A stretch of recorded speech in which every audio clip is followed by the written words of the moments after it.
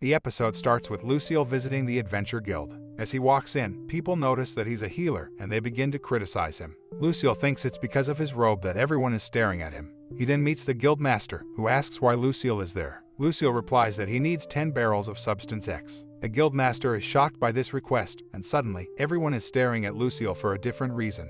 The guild leader asks Lucille for a favor. Lucille wants to know what kind of favor it is. The guild master suggests that Lucille could help them as a healer, just like he did in Maritoni. However, Lucille declines, explaining that he currently works under the church headquarters. The guild master then proposes that they request his help as an adventurer. Lucille thinks it over and realizes that if there are adventurers in trouble, he should lend a hand, just as he promised in Maritoni. This way, he can also repay his master, Broad. The guild leader appreciates his willingness to assist and goes to fetch the Substance X for Lucille. Lucille asks what's happening, and Milty explains that recently, very high-level monsters have been appearing and hurting adventurers badly. This makes the teacher feel sad because adventurers are like family to him. Lucille asks why they don't go to a clinic. Milty gets upset and questions if Lucille expects them to pay 1 gold coin or be sold as slaves when they can't afford treatment for their injuries. She suggests that it's almost like enslaving them. The teacher returns to Lucille and asks if he will complete his request. Lucille informs him that it will cost 1 silver per person. Hearing this, Milty and Guildmaster become emotional. The scene changes to a group of injured people. One guy tries to help them, saying they'll take them to the clinic. But the injured person refuses, saying they can't afford it and would rather die here. Surprisingly, Lucille and the Guildmaster enter the scene. People in the crowd become angry when they see Lucille, thinking he's a heartless healer. The people ask Lucille to leave to avoid getting harmed. This angers the Guildmaster, and he scolds the crowd, calling them foolish. Then, he introduces Lucille as the legendary hero from Maritoni, the Maso Zombie Healer. He says that Lucille's will help for just 1 silver piece. He tells anyone who objects to this leave right away. The hurt folks are really happy about this news because they think that if the famous healer, Maso Zombie, is here, they might all get better. They ask him to treat them quickly. However, Lucille tells them to be quiet and explains that he has 3 conditions. He doesn't want to take patients away from the regular clinics, so he can't treat them all the time. He also asks them not to cause any trouble or attack the clinics, even if they are expensive. Now, he shares his 3 conditions. First, he will only charge them 1 silver coin per person. Second, if anyone from the church, like the Pope, Valkyries, or himself, gets into trouble, they have to help him. And third, they should stop calling him names like zombie and masochist.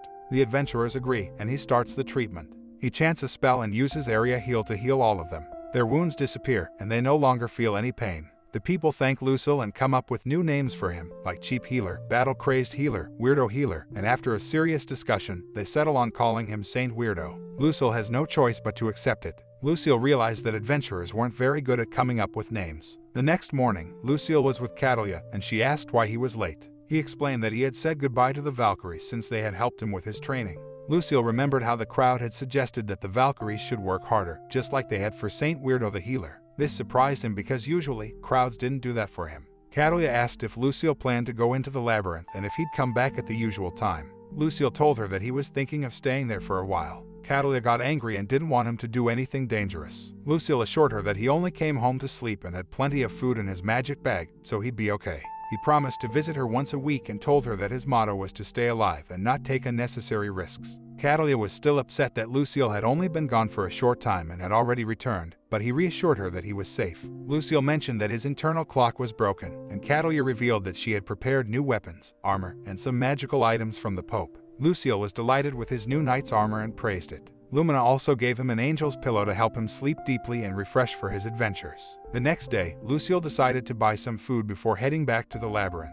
Lumina advised him not to overexert himself and to return within a week. Later, Lucille was talking with Guildmaster, who asked if it was the Saint Weirdo Healer's day off. Lucille was surprised and learned that he took a break because he had run out of a material called X and needed to get more. While they were talking, a group of young adventurers came in. These were the same adventurers Lucille had treated a few days ago during a recent battle. They were now healthy and wanted to join an upcoming exploration mission. They credited their recovery to Lucille and were grateful to him for saving them from near death. The adventurers informed the Guildmaster about their intention to join the expedition. They were in good shape now, and they attributed their survival to Lucille, whom they now called Saint Weirdo Healer. Lucille was happy about this development, and the Guildmaster told him that these young adventurers were eager to meet and fight alongside him. He also mentioned that the death rate had decreased significantly because these adventurers had trained hard, gaining strength and endurance. They had faced tough monsters and held their ground until the end. Then, a young man named Elite Stono with a band tied around his head entered. He thanked Lucille for healing his wounds in the past and asked about the physical enhancement skill Lucille had taught them. Lucille explained that he was still learning it himself because it was quite challenging. However, he demonstrated the skill by transforming his body into flames. Elites acknowledged it was impressive, but Lucille admitted he was only at level 1. Lucille felt encouraged by the conversation. Finally, Melty entered and told Lucille that everyone was ready for treatment.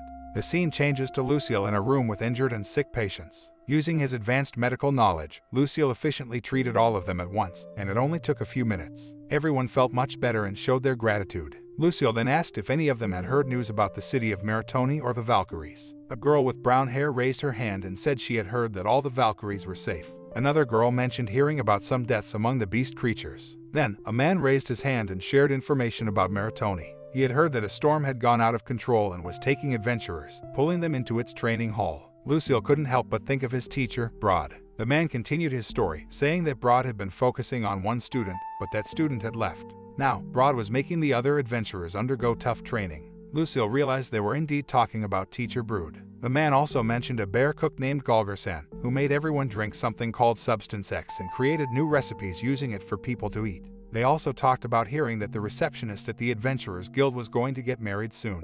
This news shocked Lucille, and he rushed toward the person who had mentioned it. He grabbed the person's shoulders and begged for more information. However, the other person admitted that he didn't know the exact details and had only heard about it. Lucille's behavior became increasingly strange as he was clearly upset by the news, especially since he had feelings for one of the girls mentioned. 6 months later, Lucille defeated the leader on the 20th floor and also took care of some zombies thanks to his tough training. Then, he managed to defeat the leader on the 30th floor. After all this, he went to the Adventurers Guild, where a girl was really happy to see him. She gave him a card and praised him, saying he did an excellent job, and he got 426,000 points for it.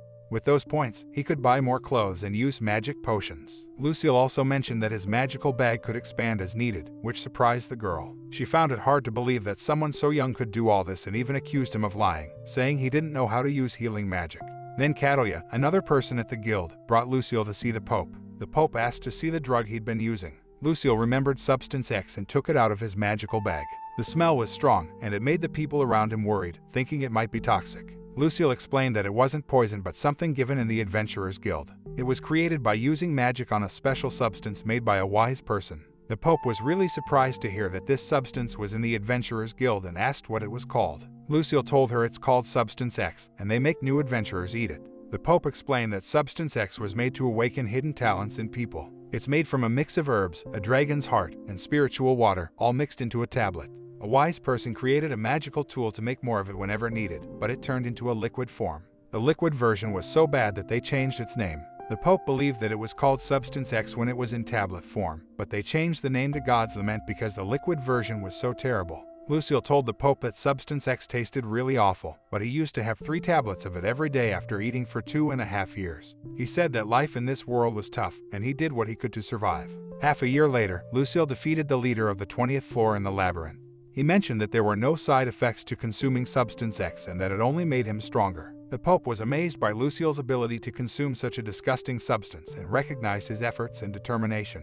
The Pope then asked Lucille about the monsters he faced this time. Lucille told her about 3 whites and 5 ghost knights who initially gave him trouble, but he managed to defeat them in the end by using high-level recovery magic.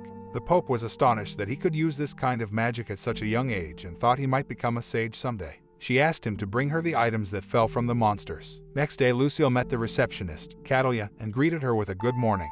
She handed him a letter from the Pope, explaining that it contained details about Substance X. Lucille thanked her and mentioned that he would read it later in the maze. However, Catalia called out to him as he left and wished him luck, assuring him that she would be there for him if he ever faced challenging times. Lucille expressed his gratitude for her kind words. In the maze, Lucille read the letter from the Pope, which stated that it contained observations about Substance X in humans. It mentioned that humans have 3 primary primal desires, the desire for sleep, food, and sex, but these desires are often suppressed in those who dedicate themselves to the church. The Pope believed that Substance X could potentially rekindle the joy of life by amplifying these primal desires. The letter also mentioned some unexpected side effects of Substance X, including its ability to carry the essence of various diseases and regenerate cells during sleep, facilitating skill growth. Lucille was amazed by the remarkable properties of Substance X and continued reading the letter. The Pope explained that there was a significant backlash due to the foul odor of Substance X, which was deemed inappropriate for the church. Sage asked the Adventurers Guild if he could leave some Substance X with them so it would be available for curious beginners who might want to try it, hoping that Substance X might one day become a tool that could save the world.